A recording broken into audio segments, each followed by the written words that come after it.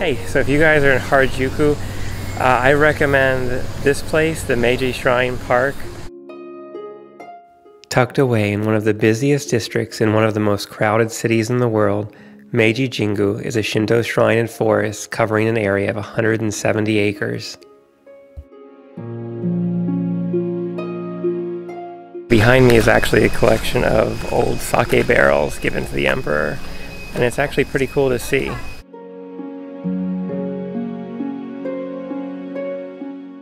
Walking the trails and nature paths here, it's easy to forget that you're in the middle of a bustling metropolis. So these torri gates, there's several really big ones in the park here in the Shinto Shrine, and they're really amazing. They're huge, so you really have to come here and see them in person, see how big they are.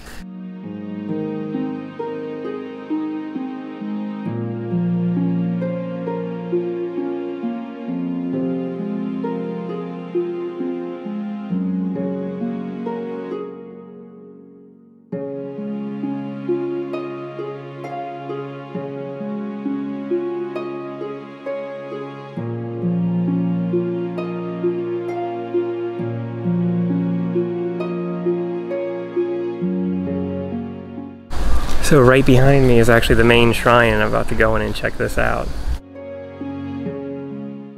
The shrine was built and dedicated to the deified spirits of Emperor Meiji and Empress Shokan around 1920. It was rebuilt in 1958 after World War II and has remained one of the most popular parks and shrines in Tokyo.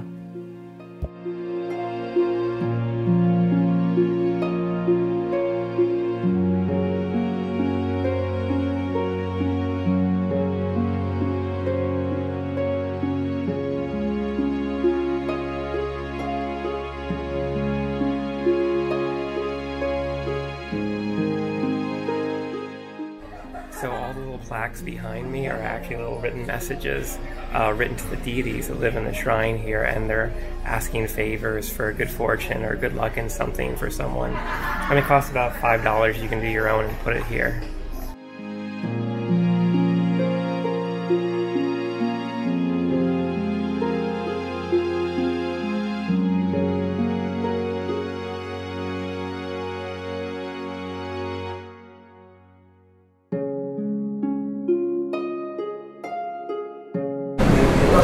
So, I just got done with the Meiji Shrine, and it was amazing, but it's so hot outside.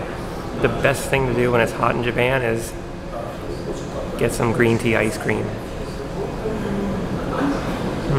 That is so good, especially since it's like 1,000 degrees out there.